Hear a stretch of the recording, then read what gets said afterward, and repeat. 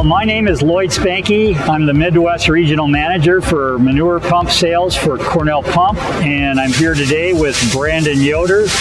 Brandon's lead engineering tech at Cornell and very, very knowledgeable in the construction and assembly of Cornell pumps.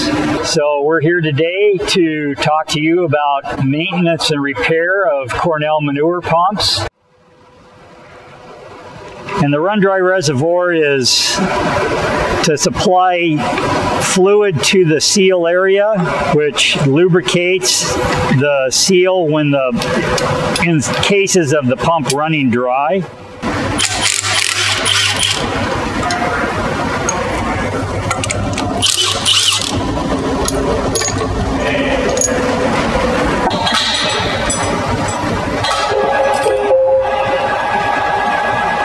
Rotating assembly removed, we expose the inside of the pump, the inside of the volute, which has the suction cover and wear rings.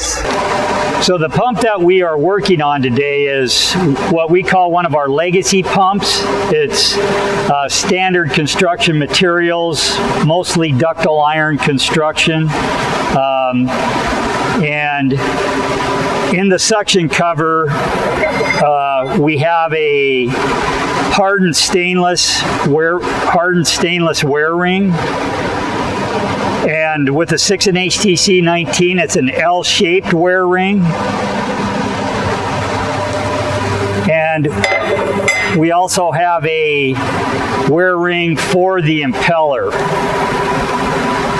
A lot of our standard manure pumps don't have impeller wear rings, but with the larger, higher pressure pumps, we do put an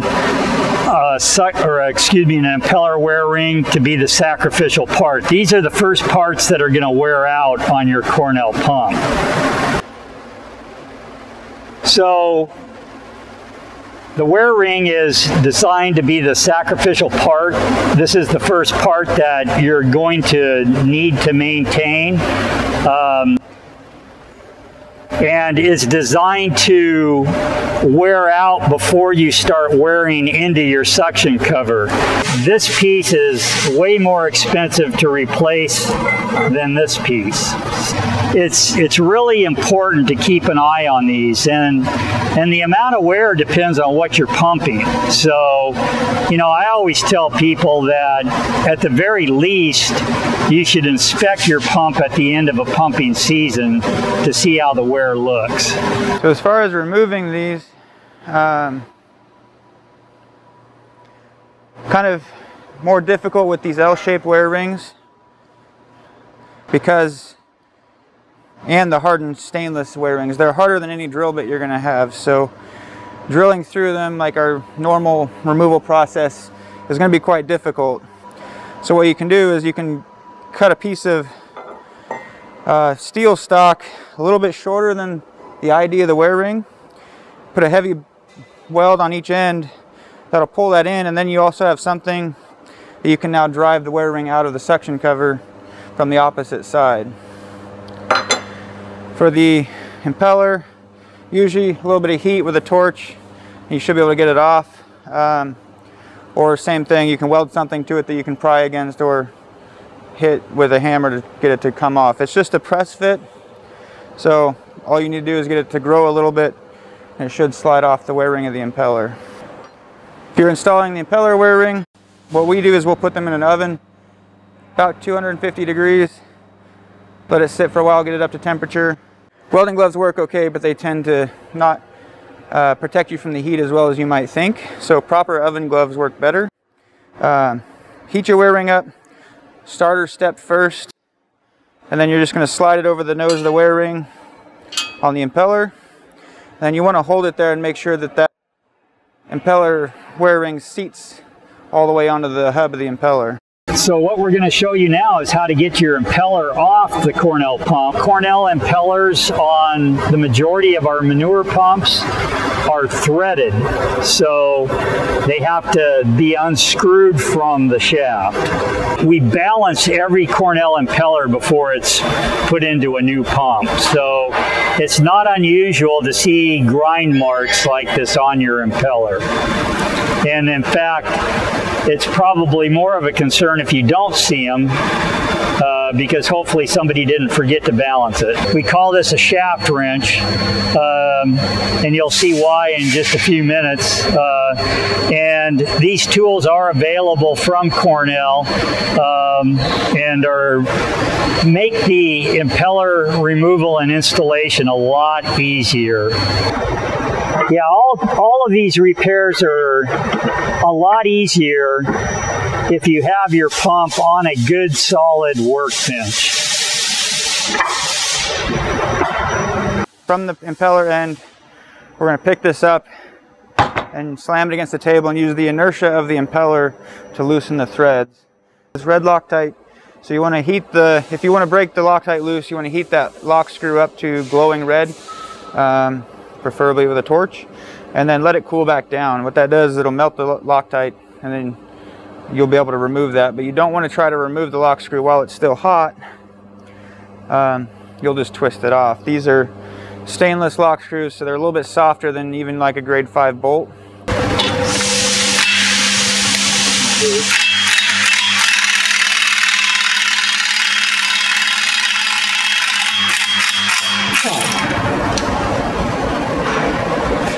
We do recommend using a new impeller lock screw, as the threads can get stretched, and it's just always a good idea to use a new one.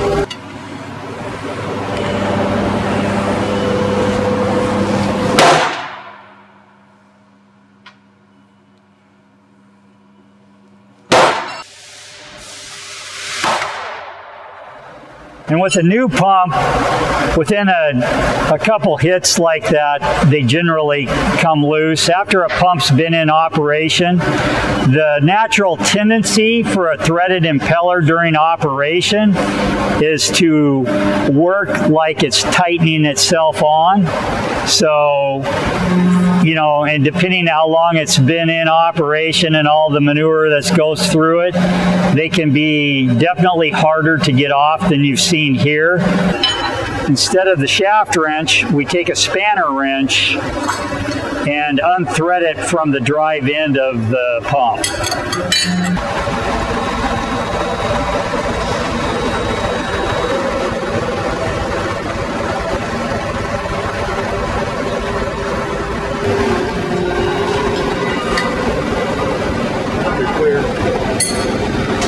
So now we're at the point where we will remove the mechanical seal, and there is a spring retainer.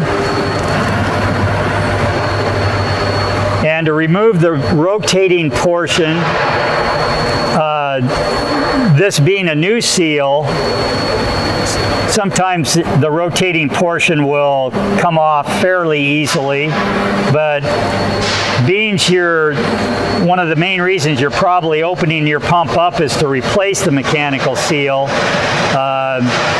This rotating portion may be a lot harder to get off, so you'll have to use a pry bar typically to get it to move. And at this point, if your mechanical seal is bad, you're not really worried about trying to maintain the integrity of that part, but you just want to make sure that you're not messing anything up in the process. So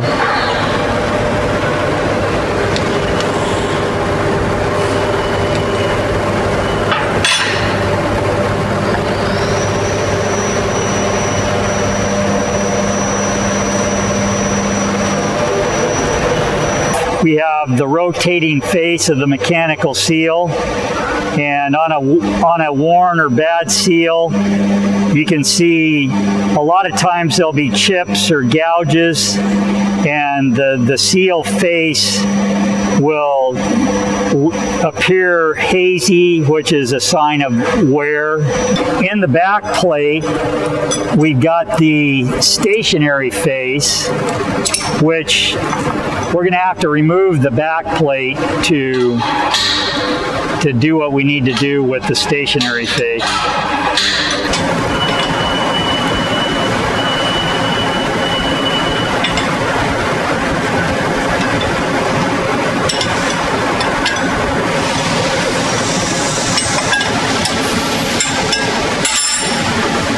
Cornell's calling cards is our CycloSeal system, and CycloSeal involves the back vanes on the impeller and our dished back plate with the knobs. And what this does is it creates a cyclic action with the liquid in the back plate area, and it forces the solids particles away from the seal area. Okay. Very gentle. It's not going to drop on it here.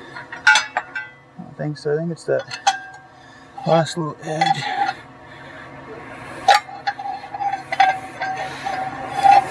There we go.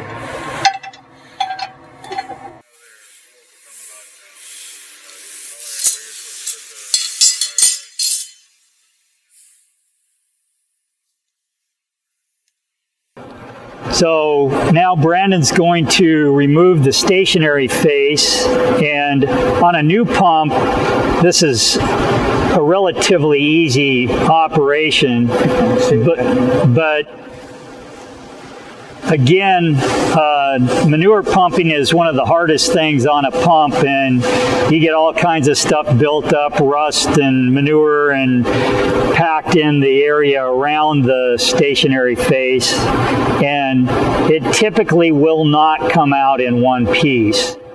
So Brandon's using a screwdriver to evenly press on the edges of the stationary face as he goes around.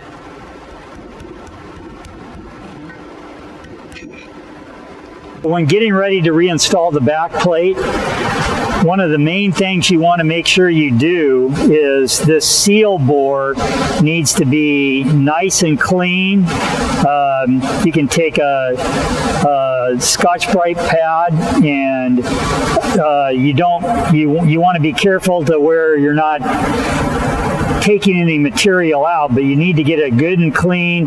Make sure there's no pitting, no imperfections.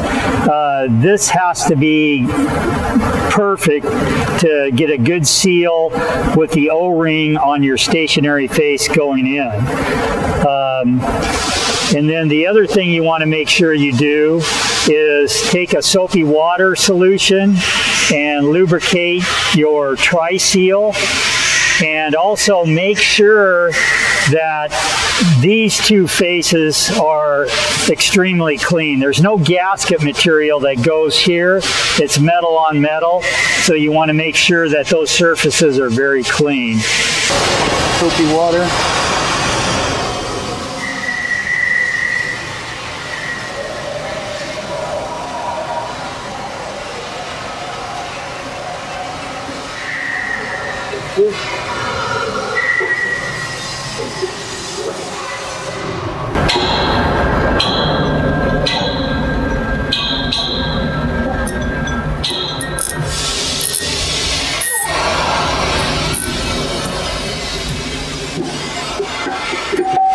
Perfect.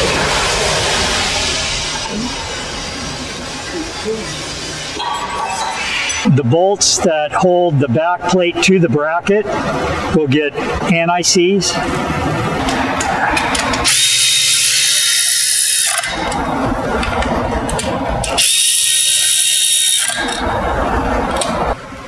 Okay, so Brandon is now going to show how we install the new seal, and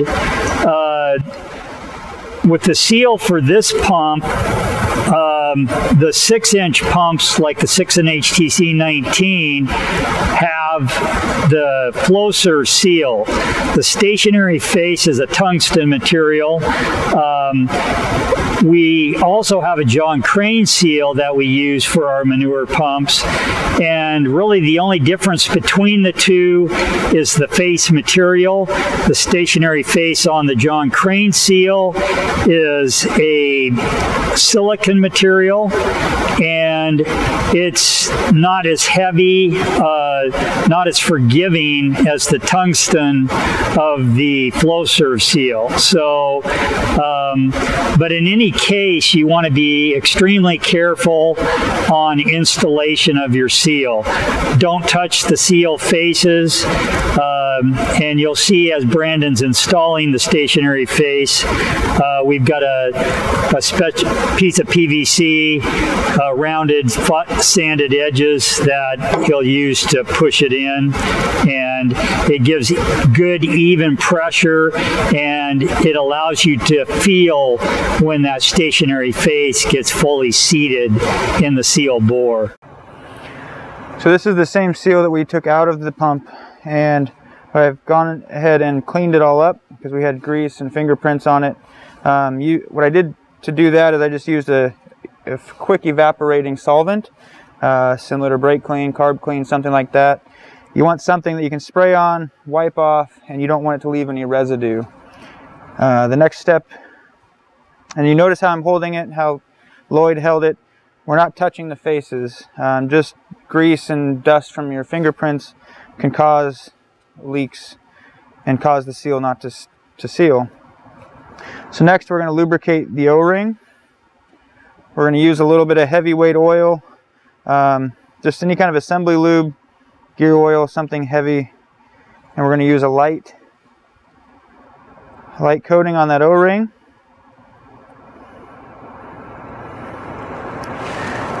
And again, taking care not to touch the face. We're going to set that on the shaft and carefully set it up over the sleeve. In the previous segment, Lloyd talked about making sure that seal bore was nice and clean. A lot of times you'll get a rust ridge on top of the O-ring. You're going to make sure that's all cleaned out, make sure the bore is nice and smooth. We're going to take our PVC.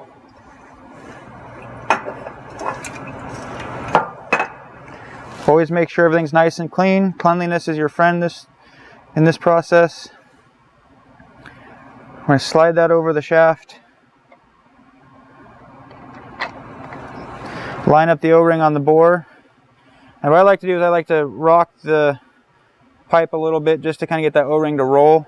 And once it rolls, that seat should go in.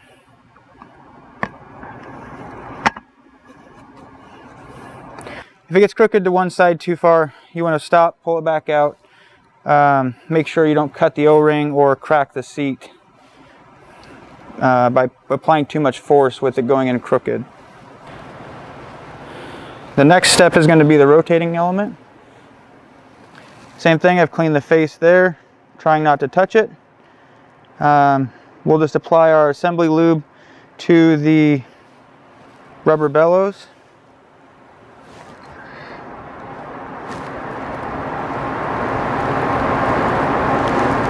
And we just want a thin film. We don't want this to be sliding around too much on that sleeve. It's just enough to get that rotating element installed onto the sleeve. I always leave the sleeve dry. I don't want to accidentally touch the face to the end of the sleeve and have anti-seize or any kind of oil or debris to be able to get on the faces. Even if I bump the sleeve, I'll know that it's all clean and I won't have any issues to go ahead and push that rotating piece all the way on.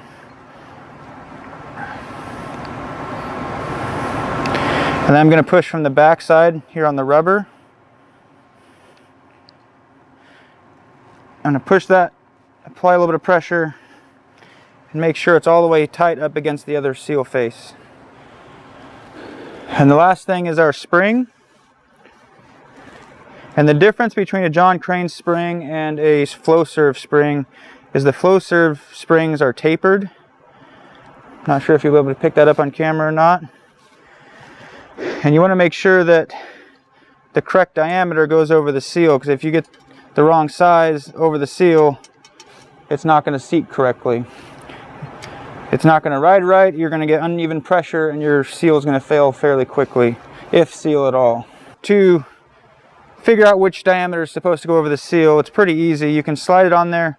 One size will fit perfectly around the rotating element. If I flip it over to be the wrong size, it'll fit over the top of the whole rotating element.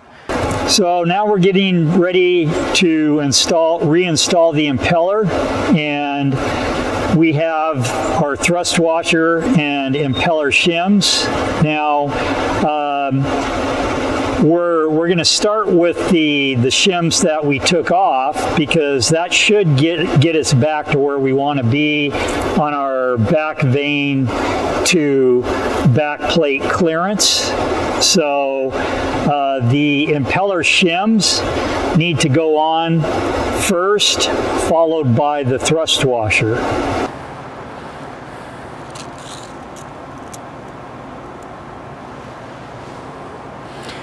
And there is not a specific direction for that thrust washer to go on. Either way is fine. It's symmetrical.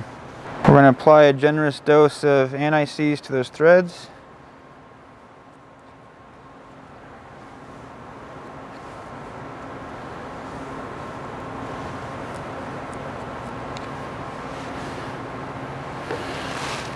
And then reinstall our spring.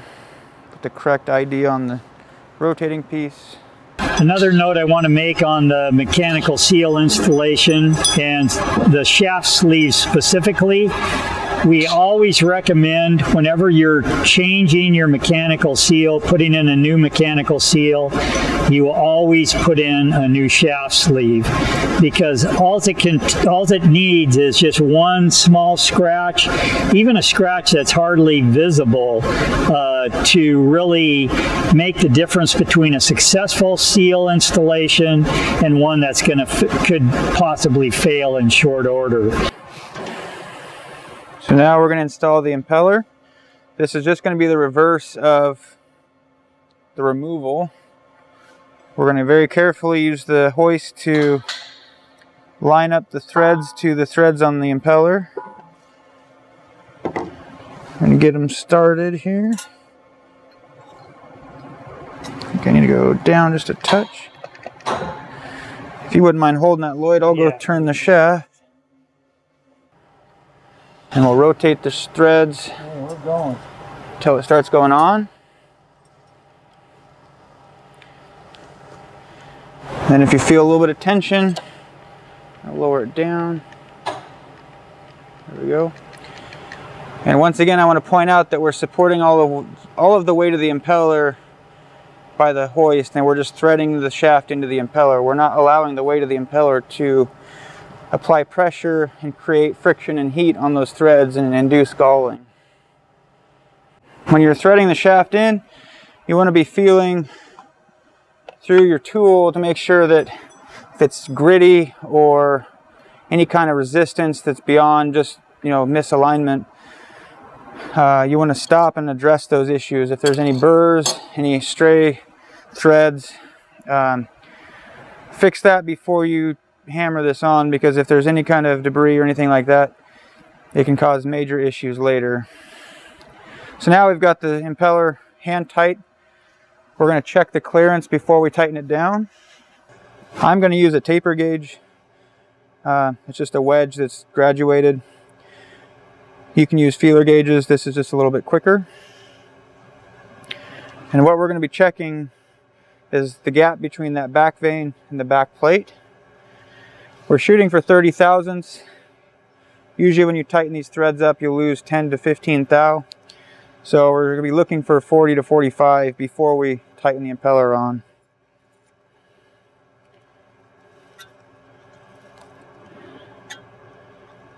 And we're right at 44, so that's perfect. And our shaft wrench is going back on. We're just going to get it set up on the other side, because instead of loosening, we're now going to be going to the right to tighten it. All right, so now we're going to go ahead and tighten the impeller on.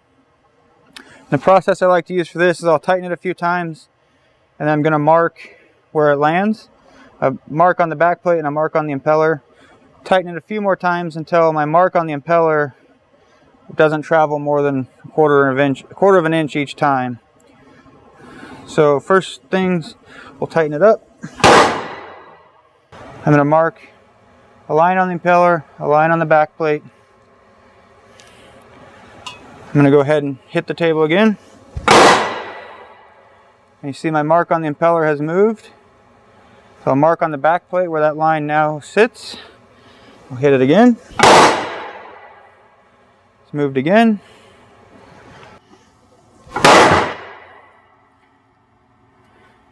And so now I'm getting down where it's not moving much more than a quarter of an inch each time. And I'm going to stop there. I know the impeller's tight. What will happen is you can keep doing this over and over and over, and you're going to end up smashing that sleeve and compressing the sleeve. So you just want to make sure that you're getting the impeller good and tight, and then we'll go ahead and install the lock screw so that it can't back off.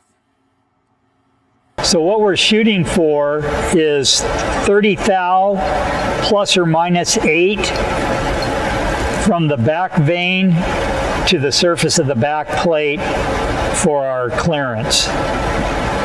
And we want to check side to side to make sure we don't have any discrepancies from one side to the other. The next step is installing the impeller lock screw. We're going to use red thread locker.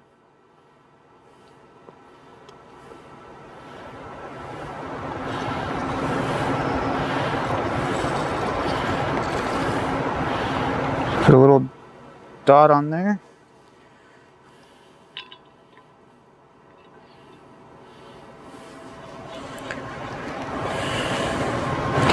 And this being a 3/4 inch lock screw and stainless, we're going to go to 135 foot-pounds.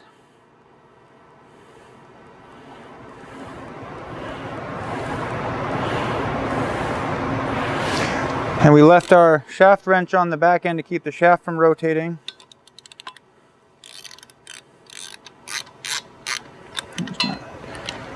Tight all the way.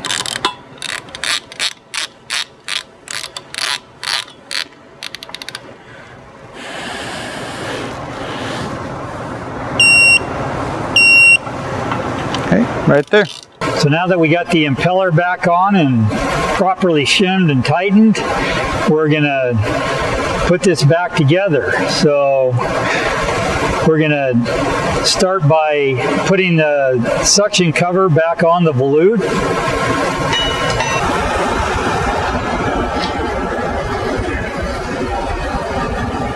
So when placing the suction cover back in place, we have Cornell stamped in the casting, and if we get that at the top, it'll be aligned properly.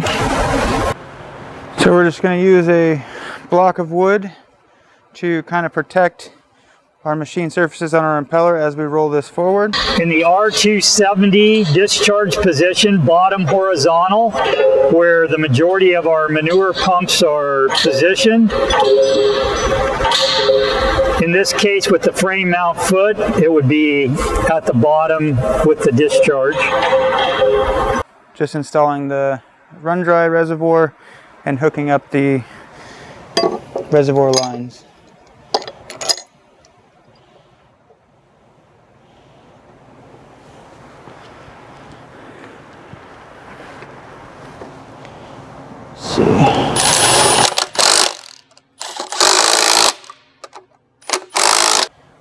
Reservoir lines, it's important to make sure that the bottom hose is connected to the bottom port on the reservoir, top hose on the back plate connects to the top port on the reservoir. So the thing I want to discuss now is our MP pumps, which are probably the most popular pumps that we sell in the manure pump line to date. And this is a cutaway of our 6819 MPC pump, which is the most popular pump I'm currently selling on the manure side. This pump is designed to handle abrasive materials. Sand-laden manure is the reason that this pump was developed. The difference between the MP pump and the legacy pump that we just worked on is largely materials of construction. The pump end is built out of what we call CAC, white iron material. It's the most abrasion resistant material that we currently use to build pumps with. And we now build the entire pump end. Everything that the liquid touches is built out of CAC material, with the exception of the suction cover, because in the MP pump, no liquid really contacts the suction cover. We've got an internal wear plate that's built out of CAC material that all of the liquid contacts. This wear plate is adjustable, so you can maintain your clearances as your pump wears. You can adjust the wear plate in to keep these clearances tight, to reduce wear, and also keep your efficiencies high. The seal and everything, the back plate looks the same. The only difference there, again, is the material of construction. The seal installation is all the same.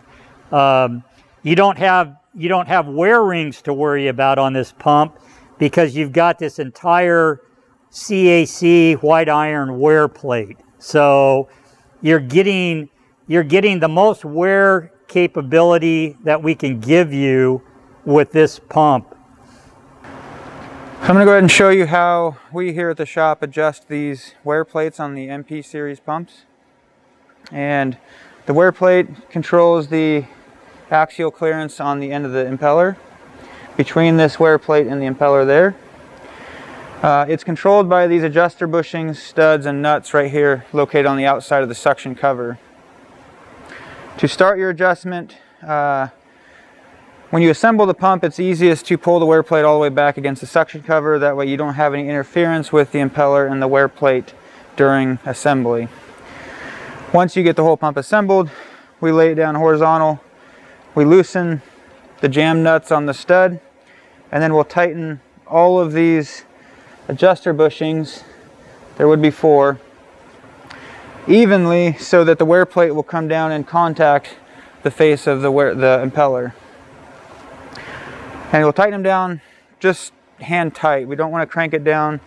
We don't want to take out the axial end plate of the bearing frame. We just want the wear plate and the impeller to make contact. Once you get that all the way down and all of your adjusters are snug, we'll take a pen, we'll mark one point and make a corresponding mark on the suction cover itself. And then we're going to back the adjuster back 2 points. And we're going to do that on all 4 adjusters. And what that does is it backs our adjusters out so that our wear plate can move away from the impeller. Each point or flat, however you count it, ends up being about 15 thousandths of clearance between the wear plate and the impeller. So backing that off 2 points gives us roughly 30 thousandths, which is what we're looking for. 20 to 30 is usually the range we try to land in. Due to the axial end plate and the bearing frame, we typically shoot for the higher number, which 30 thousandths, and that allows us the movement of the bearing frame. So we moved our our points 2 points away from our mark. We're going to hold our adjuster with one wrench. We'll tighten the nut down, and we're going to tighten that down tight. And we're going to do that on all 4 studs. And then you can come back in with your feeler gauges and measure that we have between 20 and 30 thousandths between our wear plate and our impeller. And then rotate the shaft, make sure everything moves freely, and then your adjustment is done.